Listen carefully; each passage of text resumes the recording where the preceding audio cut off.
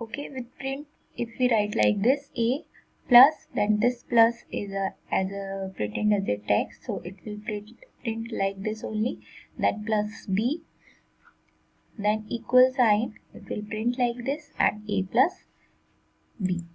So it will, whatever input we will give in the variable A and B in executing a program, it will add these two numbers, and in the next statement it will multiply that two numbers. So you can see the output.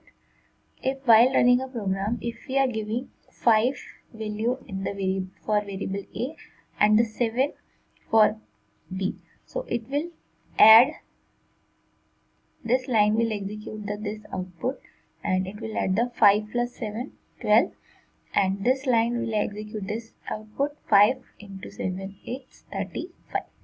So again, if we are running this program again, then we can give the another values for that, then it will add and multiply that two values. So this is the use of input statement. This is the difference between print and input. Then input statement with variable using messages. So program number 5 I will explain you. To calculate the percentage marks, CLS, then it will print the message, enter marks, this will display a message. Then input math subject marks, for we have taken M for math subject, M variable for maths, C for computer, input English marks, E for English marks, and science, S for science, then input Hindi subject marks, H for Hindi, then input total marks, it will print the message TM. So all the above input will execute after typing the corresponding values for each individual. Okay, then input statement, every time you type the value you need to press the enter key. Suppose we have entered the one math mark, then we will have to press the enter key. Then we have to give, after that we have to give computer marks, then we have to press the enter key, then English, science and Hindi marks. Okay, now next it will total that marks, then we have to enter the total marks also. Okay, because we have not using the total for total, so it will print the message total mark. Then we will add these all these 5 subject marks like this, M plus C plus E plus S and plus H. Okay, maths, computer, English, science and Hindi marks. It will add these inputs and it will initialize that answer in some variable. Okay, then percentage we will calculate sum divided by total marks into 100. Then we will print sum, it will print the total marks, and percentage, it will print the total percentage of these 5 subjects. So you can see the output, enter marks, these marks we have to enter while we are running a program.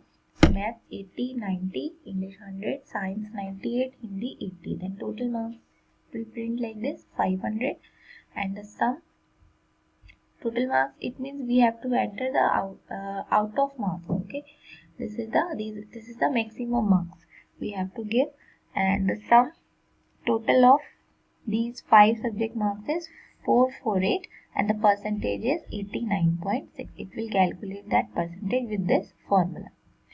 So this is the use of input statement, and again we are running, then we can calculate the another values. Observe that comma is being used in a program while displaying message along with the input statement. So program number 6, to calculate the area and volume of a room. So we have to input length of the room. We have, for length of the room we have taken L variable. Input width of the room. For this we have taken B variable. Height of the room. Then for this we have taken h variable. So we have to write the formula for calculating the area, length into breadth, and the volume. For volume, the formula is length into breadth, width into height. So next we will print the area of the room is. Next it will print the area of the room with this area variable, and the volume of the room is with VOL variable. Then and you can see the output. If we are given value of L is 2 and value of B is 3 and value of H is 4. So this is the length, width and height of the room. So it will calculate with the formula L into B. It will come area of the room is 6 and the volume of the room is 24. L into B into H. This is the formula.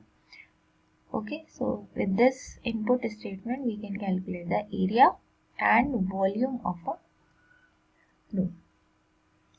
Okay children, now I think you understand that topic, and first you have to learn these programs. Okay, and I will give you homework for that.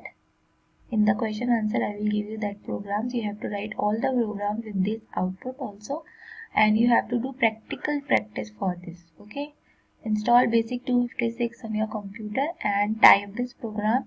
You can see this window will come after downloading. Here you are opening that basic 256 icon, it will coming like this window, and in this window you have to write program, type. You have to type this program and then click on this run button. It will give the output like this. Okay, so you have to do practice of all the 6 programs that I have explained you today. Okay, now I will give you homework. So exercise A and B you have to do in your copy. Okay.